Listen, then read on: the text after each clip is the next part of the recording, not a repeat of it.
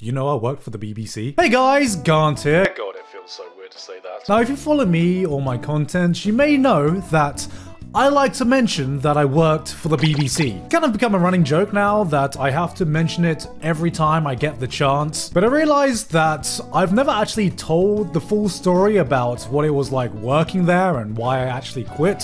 So I thought I'd take this opportunity today to actually tell you the full story. And what else am I going to put on this second channel other than more content around me talking about the BBC? So, as you definitely know by now, I used to work for the BBC. Or did I? So guys, I actually have a huge confession I've got to make. I never actually worked for the BBC. I know, okay? I've been lying to you for all these years, but please, just let me explain myself. So yeah, I actually technically worked for a company called Atos. Now, you may be wondering, what is Atos and what do they do? That's a good fucking question. Man, I fucking work for them. I don't even know what the fuck they did. Basically, they were an IT company that would provide solutions to different IT problems different companies would have, I think. So I myself worked on the BBC division of this massive fucking company. So essentially, I worked in a BBC building, I had a BBC ID, the office I was in was a BBC office, and some of my co-workers worked for the BBC. But I wasn't being paid by the BBC, technically. So basically, whenever I was explaining to my mum or anyone who gave a shit, it was just way easier to say that I worked for the BBC. So a lot of people think that I was working in production or the TV programs, but my actual job was to do with the broadcasting infrastructure. Basically, my division was the people in charge for making sure that the programs would get to the televisions. That's really the simplest way I can put it without boring you all to death. Small little tangent, but my office was actually below the Top Gear offices when Top Gear was in its prime. And so one day I was in the toilet washing my hands after taking a piss, as I hope you do as well. And then I hear one of the cubicles flush behind me, and I don't turn around to see who it is, but I hear them walk right next to me, and the person standing next to me is towering above me. So I look up, and it's Jeremy Clarkson. And while I'm gawping at the fact that Jeremy Clarkson is standing right next to me, and he's a fucking mountain, mind you, I hear another toilet go off behind me, and this person goes to the other side of me. And who is it? It's James May, who was equally as tall as Jeremy Clarkson was. So I have these two skyscrapers, Jeremy Clarkson and James May, standing next to me. I was in a Top Gear sandwich. And so after I finish washing my hands, I go outside, and who's waiting outside for the two of them? It's Richard Hammond. But instead of looking up, suddenly I go from looking up at two mountains to looking down. It was super surreal, and that was the first time I saw the Top Gear cast members. I'd see them walking around from time to time during the rest of my job there, but that was the first time I saw them, and of course it had to be in the toilet. Anyway, back to the BBC. So whenever I used to tell people I worked for the BBC, everyone would always have the same reaction of, oh, why'd you quit? That sounds like an amazing job to have. And honestly, yeah, I got to see a lot of cool places. I mean, I was basically a broadcast engineer, but I still got to see all the buildings where some of the TV shows were filmed. I got to see the back end of it. I even got to see some shows being filmed. But, you know, after a while, like everything else, it just became another job. It was a 9-to-5 job, it was a grind, and after a while, I started to crave something new. Like, the BBC was a cool place to work, but I don't think it's as cool as people envision it to be. Since it's like the oldest broadcasting company in the UK, it is a very traditional company, and a lot of the equipment and a lot of the buildings were old as fuck. A lot of the equipment was like decades old, some of the buildings were falling apart, and I swear, like, there were some places that were still archiving their programs using tape. Tape. It really wasn't as glamorous as people might have thought it was, but that wasn't the reason that I chose to leave. Like a lot of other things, after the novelty wore off that I was working at the BBC and my bragging rights had gone away, it just became another job. It just became another 9-to-5 grind. And after a while, I just craved something new. And I remember there were 3 exact moments that really just pushed me to change up my life and pursue something new. The first one was an encounter with a shitty manager that I had. I'm sure everyone's had an encounter with a shitty manager or a different story, but this one was mine. So for some of the projects I was working on, we needed to work late. And when I say late, it was just like the project started at 11 PM. Now, on this particular project, I was the one on site at the building making it happen. And my manager was comfortably at home managing things remotely. Now, this project was meant to stop at around 2 AM. And then by 3:30 AM, for some reason, it just wasn't working. And so I was busting my ass late at night trying to get this project done. And to incentivize me, my manager was like, you know what? We're gonna book you a 5-star hotel so you have a great place to stay in tonight, so keep up the good work. And at the time I thought, that's pretty fucking cool. I've never had someone pay for my hotel in my life, let alone a 5-star hotel. What the fuck? But then the hours go on, I get more and more tired, and by the time 5:30 hits, we finally get the project done, and at this time, I'm dead. And then I remember my manager thanking me for doing all the work there, because he could have come on site to help out in case anything went wrong, which it did go wrong, but he chose to stay home and do this all remotely, so I had to do all the work. And I remember going back to the hotel, and it was 6 AM. And at that point, I could only sleep for about 2 hours before I needed to go into work the next day.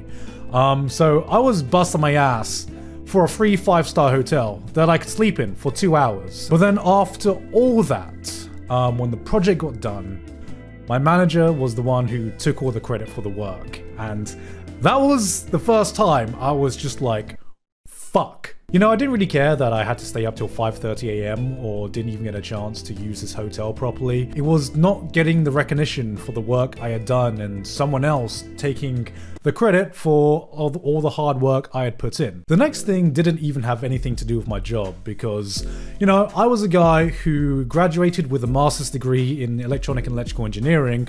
I had gotten a good job, and yet still somehow I was struggling to get by. Most of this had to do with the fact that I was living in London, and the wage I got, even though it was higher for London wages, wasn't coming close to covering the higher living costs and higher rent that I was paying to live in the city. And I remember one day my parents would come to visit me once a month or so. Now my parents are actually pretty old. My dad at the time was getting close to 70 years old, which is like retirement age in the UK. And to give a little background, my parents my entire life had busted their ass working at a restaurant to give me the opportunity that I did. So my entire life I wanted to pay it back to them eventually. I'm an only child, so there was no one else in my family who could have taken care of my parents except for me, and the least I wanted to give them was the idea that they could retire in the next few years. And so finally, after I graduated and I got this job, I thought this was the start for me to finally give them that opportunity. My dad at least, because he was still busting his ass every day and he was almost 70 and I just wanted him to take a break. But after a year of working, I remember they came to visit me and I had to ask them for some money because I was having trouble paying rent that month. And at the time, my parents were already having trouble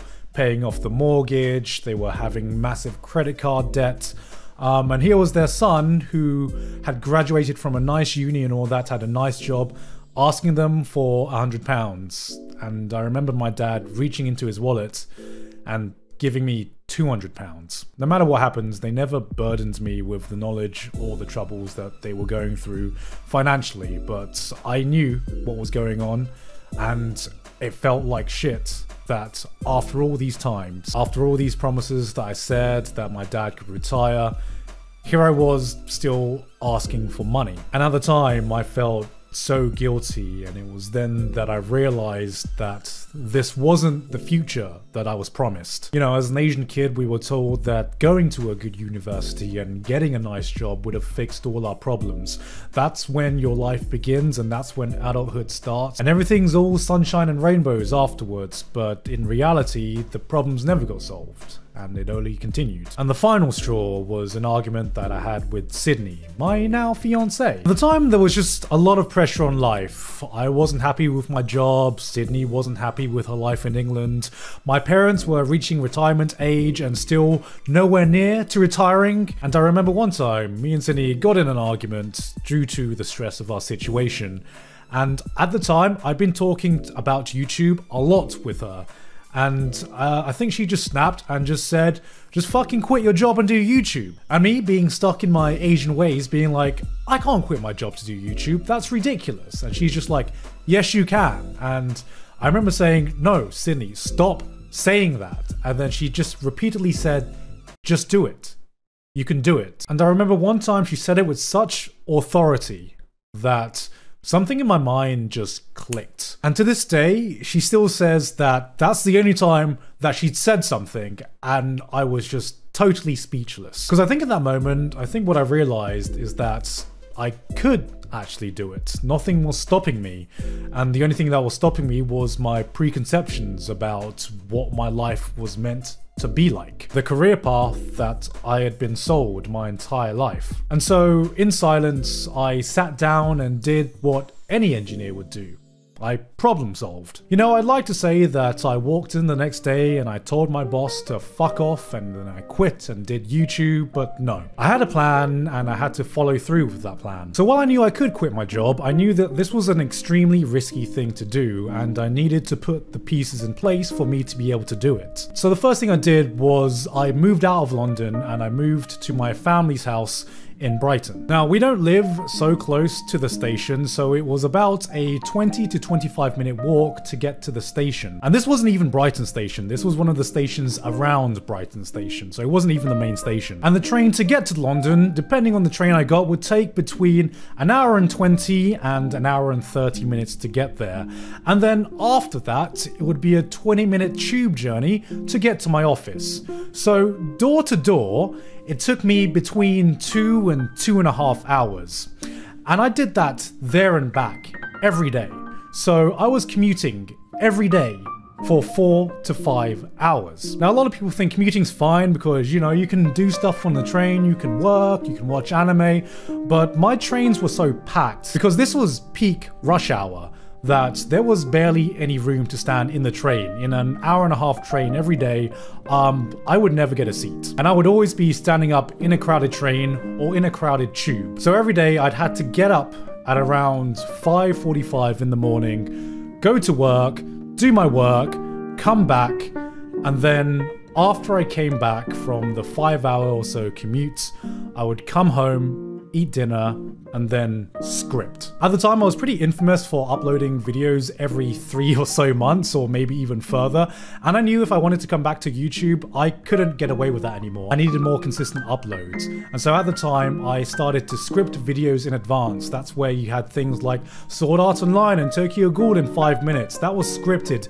during this time period in preparation for me to come back. That's why I kind of thought I could do an anime in minutes on a monthly basis at the time. That's a story for a different day. But yeah, I was doing all this to save any money on living costs and rents that I could, and I did this for a year. And so I was preparing to come back to YouTube and living this life for a full year, and by the year had passed, I'd only saved up enough to basically support myself for 6 months in case things went tits up. But I'd given myself a 6-month time limit, and that was the time I needed to really establish myself on YouTube. So I had to talk to my parents, and it went exactly how you think it would go. But like, I don't really blame them, because imagine you're my dad, you're 70 years old, and your son says, hey, I'm going to quit my job to pursue this career in a field that I'd never even heard of before, because it's not even been established. I'm sure he thought, fuck man, how much longer am I gonna have to support my son? I'm never going to retire until I die. But I hold no ill will, because how the fuck could they understand at the time what I was trying to achieve? And the rest, as they say, is history. I think the biggest thing I learned from this experience is don't be guilted into thinking that what you have is good enough. Before I quit, I was told that I should be really grateful for my position, which I was. I mean, I had a great job, I had finished my degree, I had a good education, but I still wasn't happy in the place that I was in. There are times that when everyone around you tells you that everything you have is enough, it isn't actually enough. Because if I had listened, I'd still probably be working at the same place and maybe still struggling to pay a rent, maybe not, who knows. But I probably wouldn't be able to allow my parents and my dad to retire, which I'm happy to say he is now. Look, the moral of this story isn't just to quit your job and pursue your dreams when things are going hard, But really, it's to have a plan. I didn't have a plan when I was picking my university or course. I didn't have a plan when I was in uni. I didn't have a plan when I got my first job. I didn't have a plan when I was working for the BBC. But the first time I really felt alive was when I was working towards something. The 5-hour commute and coming home to grind out more scripts and videos. That was hard, but it was the first time I felt satisfied with my life. I had a plan with where my life was going to go. The work may have been hard, but at least I was working towards something. I guess, guys, what I'm trying to say is, did you know I worked for the BBC?